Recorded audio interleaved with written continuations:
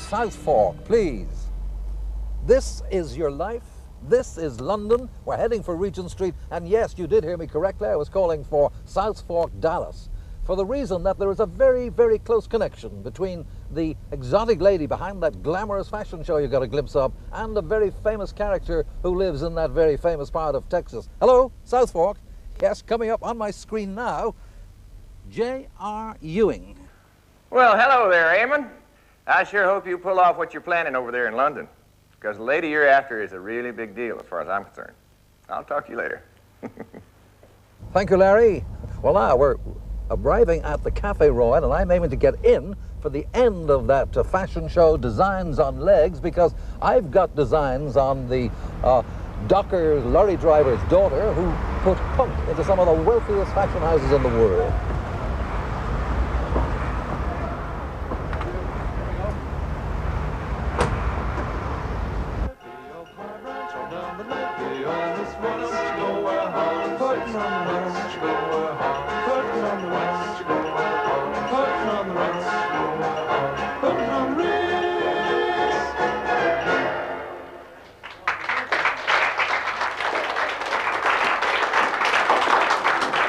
Congratulations, Zandra, on another successful fashion launch.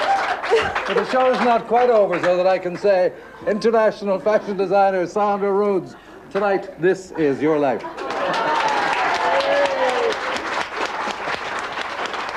That's right in the life out of your jumper up there.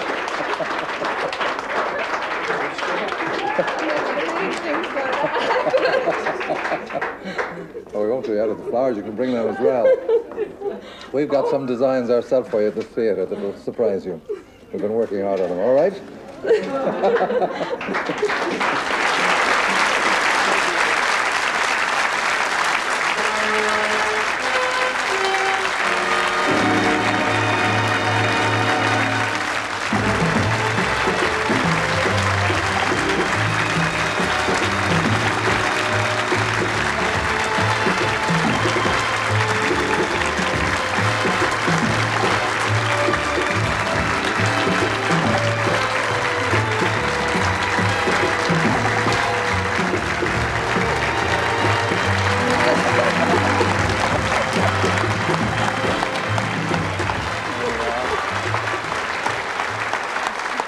And right behind you, your model girls from your show today, Designs on Legs.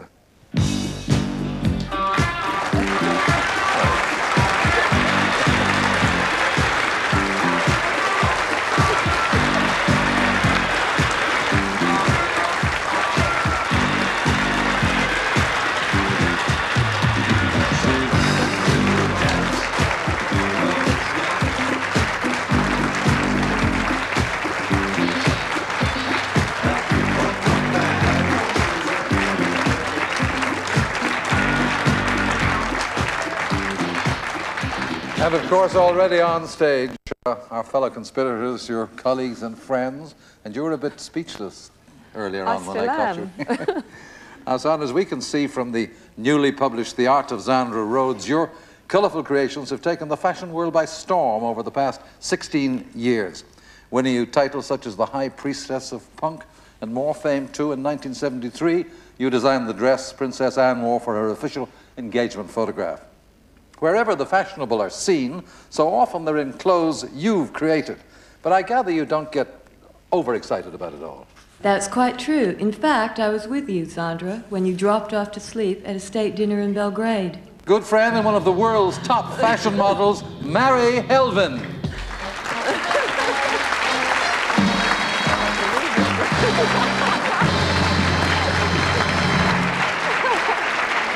Mary, is Zandra falling asleep at a state banquet in Yugoslavia? Yes, we went there to do a fashion show for President Tito's wife and the major politicians' wives. And afterwards, there was a state banquet. And halfway through about the second course, I felt her leaning on me. I looked at her, and she was fast asleep. I woke her up, and she explained that she was so tired because she had been working day in and day out to try and get the show together. But this is very typical of Zandra. Her success is due not only because she's a brilliant designer, but also because she works so hard. Thank you, Mary Helvin.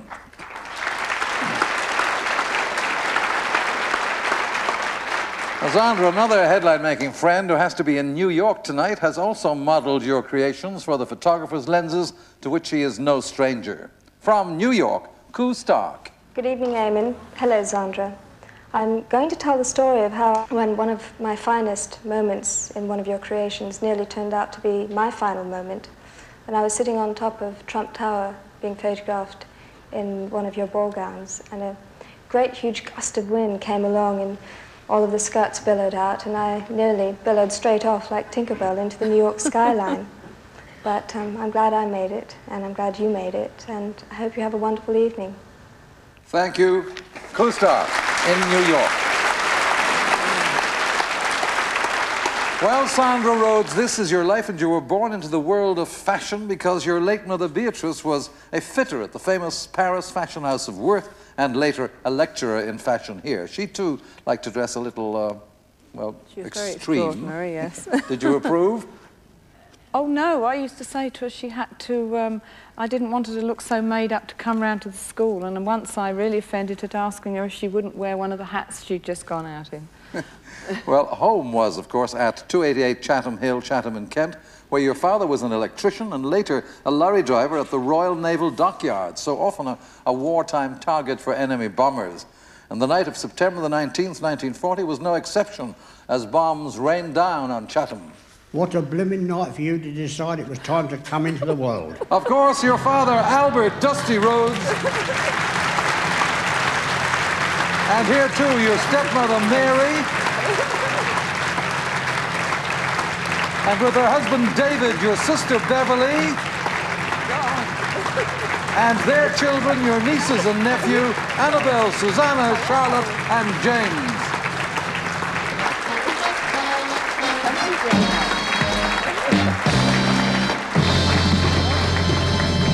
Well, Dusty, as the world now knows, of course, Zandra certainly did come into the world that night of the air raid. Tell us what happened. Well, it was about midnight and she suddenly said she felt funny, we'll have to start making a move. And when I phoned up all round and I made arrangements for the taxis to turn up, no one turned up. So we had to walk 2 miles down Chatham Hill, and all the flak and the buzz bombs and everything else, and even shrapnel all around, and people were saying, you shouldn't be walking down, come inside. We said, we haven't got a baby on the way, so we had to start moving. So when we got down, and even going down, we see one coming so low we could see the pilot in them days. And when we got to the hospital, we discovered she'd lost both her shoes, and about 2 hours later, the baby was born. That was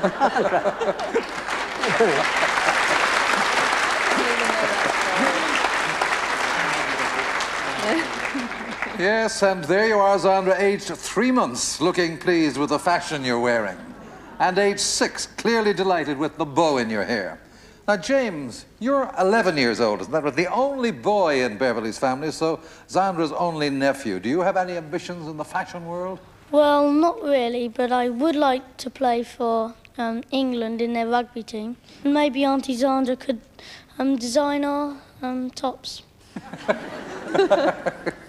Well, maybe you might. Zandra, your sister Beverly here's 3 years younger, and Beverly and Zandra get very worried about you when you were a little girl. She thought you didn't eat enough. Yes, that's right. She always ate her food. She was very good. And she had a favourite poem she always used to recite at me that she probably would tell you, which was, Augustus was a chubby lad. Fat chubby cheeks Augustus had, and everybody cried with joy, the fat and hearty healthy boy. And the poem goes on, and the little boy decides he won't eat, and he gradually gets thinner and thinner until he dies. And this was her favourite poem to recite when I wouldn't eat. She'd done it several times, so I picked up my plate full of my lunch and broke it over her head.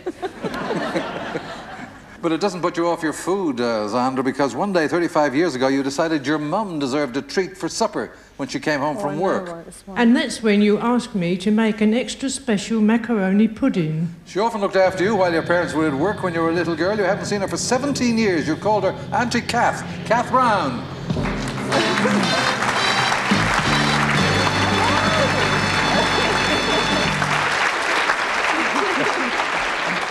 Kath, those were happy days in Chatham, and you went ahead with Zandra's request for a very special macaroni pudding, right? Yes, but Zandra would have, but she wanted special pudding for her mum when she came home. But she didn't want an ordinary macaroni pudding, she wanted a greeny blue one. Greeny blue one, yeah. So, and she would insist that I did a greeny blue one. What about when her late mum came home? What did she say? Oh, she just looked and said, good heavens, what have I got there? And she didn't want to eat that. She wouldn't eat it because it looked like a cabbage leaf. Well, that's what it did look like, didn't it? Thank you, Kath Brown.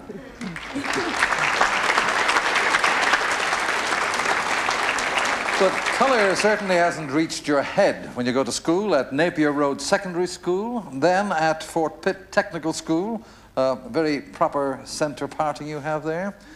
Okay. From there you go to Medway College of Art and win a scholarship to the Royal College of Art, and for your finals win the gold medal. Now, encouraged by a large store buying one of your prints, you form your own company, designing and printing fabrics for the new wave pop culture designers of the mid-60s. Now, with partner Alec McIntyre there, you rent a design studio in Soho with youthful hopes of setting the world of fashion on fire. Right, Alex? Right, but unfortunately, we'd only half moved in and the whole building went up in flames. Luckily, just the equipment was damaged, so we had to move out, back to Bayswater, and we've been there for the last 20 years. And it was exactly 20 years ago you went to a party where you were to meet someone who was to become a close friend. She glances across the room and can't help but notice you. That was probably because of your navy blue hair and black and white checks painted all over your eyes. Close friend to this day, journalist and television presenter, Janet Street Porter.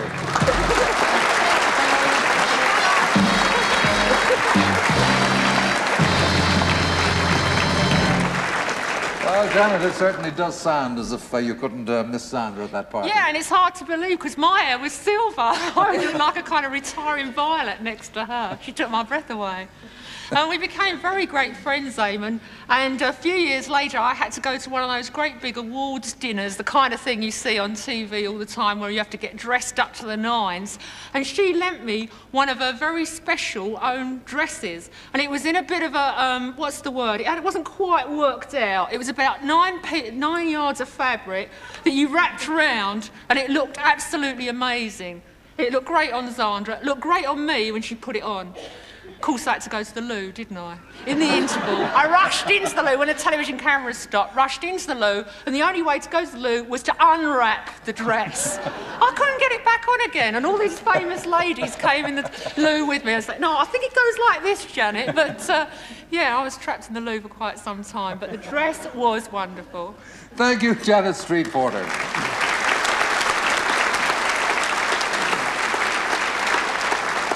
Well, Zandra, since those days, many a famous face has been only too happy to be seen in your creations, not the least of whom is a pal currently starring on television in New York, where she has to be tonight, but from whom you made a special gown for the opening night of this film in which she co-starred, Superman 3.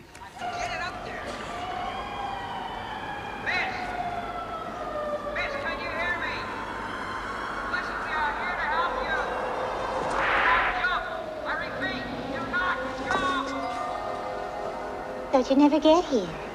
Keep looking at that screen, Zandra, because coming up from New York now, who else but Pamela Stephenson. Hi, Eamon, and hi, Zandra. How are you? It was great to see you in New York a few weeks ago. It was so funny when I was standing on the edge of the street and you leapt out of the biggest black limousine in the world and screeched my name.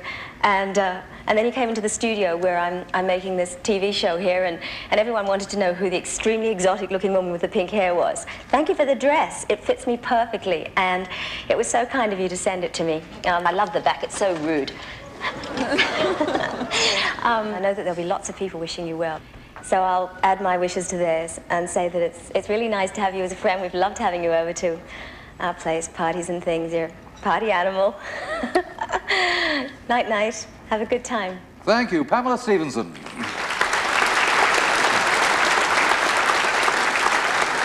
Well, Zandra, long before you became fashion designer to the stars, one day in 1969 you went along to an internationally famous store in London's West End to show them your work. The store's fashion executive comes out of her office to take a look. I might say you could have knocked me down with the proverbial feather, including the feathers in her hair. She launched you into the world of high fashion, that same executive, Anne Knight.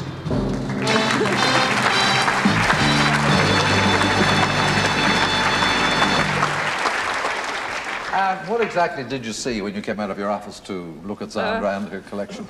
Well, her appearance was absolutely amazing, and I hardly imagine how she got into the store, actually. She was wearing satin knickerbockers, a transparent chiffon blouse. Her face was striped with colour. Her hair was streaked green with feathers on the end. I think there must have been a few raised eyebrows that day, Zandra. You were hardly the Fortnum Mason image. But her collection was ravishing. Marvellous chiffons in beautiful colours, completely new shapes, exquisitely made, and I bought the lot on the spot. But what I recognised immediately was that this is no girl, eccentric with coloured hair. She's a true professional, she's a perfectionist, she's absolutely original, and she's got an amazing, amazing talent. Thank you, Anne Knight.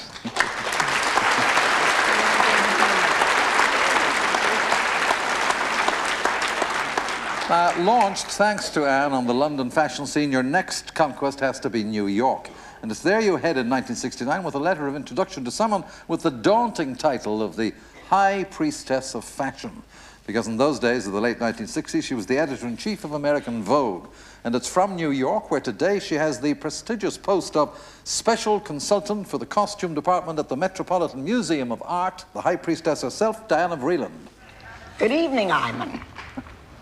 It's wonderful to be here. I'm so looking forward to seeing Zandra. Now, we're going to talk about you. You see, Zandra, you're a personality. You're an idealist. You're a person with the greatest sense of color. You've got so many facets to your extraordinary career. When I think of the marvelous things that you've done, the independence that you've shown, because idealists can have ideas, but to put them across is something. You've always succeeded. You've always done it too beautifully. Thank you, Diana Vreeland in New York.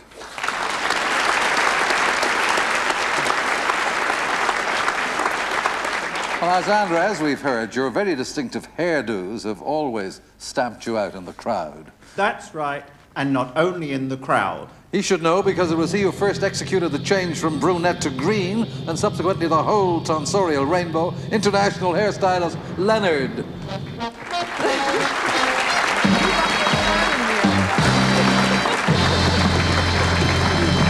Leonard, fine. How do you mean she wasn't only stamped out in the crowd with those hairdos? Well, Zandra took everything for granted.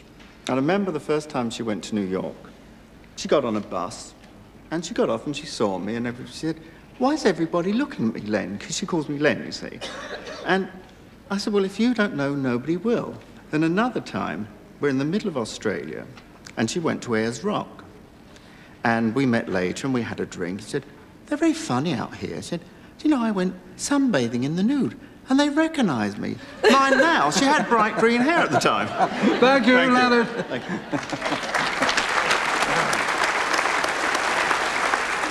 Well, Zandra, Australia, New York, and Paris, too, your creations have captured the imaginations of women in the fashion centres of the world, starting in 1965, right up to a peak of fame 20 years on. And we can see your latest collection, shown here by international fashion models, Zandra Rhodes, 1985.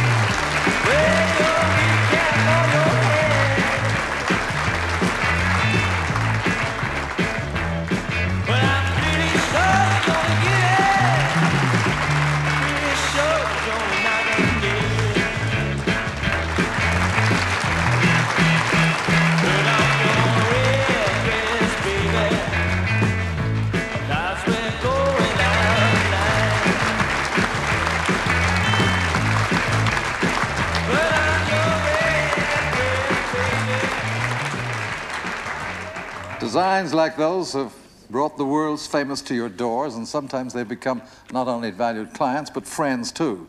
And as we're talking of people in high places, they don't come any more powerful than the friend of yours we're going to hear from now. He's in Where else? Dallas. J.R. Ewing himself, Larry Hagman, and his real-life wife, Mai. Hi, Zandra. I sure am glad Eamon got a hold of you. I sure wish we could be with you, but Larry's still shooting Dallas. Yeah. Remember a couple of years ago we had Christmas dinner together? Well, now, maybe this year you can come down to Dallas and have it with us. See, listen, why don't you dye your hair green to match all the money I'm making, honey? Sure hope you're having a nice evening there. And I also wish my dress could be there. It usually goes all over the world, and it's gone as many miles as I have, I think. Yeah, this is really a beauty, isn't it? This is her favorite dress. Cocktail, dinner, breakfast, you name it. Have a good time, sweetie. Thank you, Mai and Larry Hagman.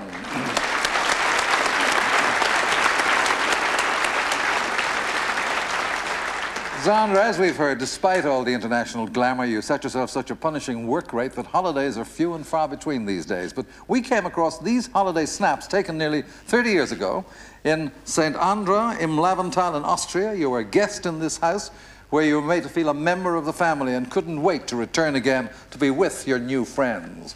And also to eat your favorite Austrian sweet meat. Remember, made by our mother, specially for you. That same Austrian brother and sister who became like brother and sister to you 30 years ago. Erich Schuppeck and Frau Gundel von Drack.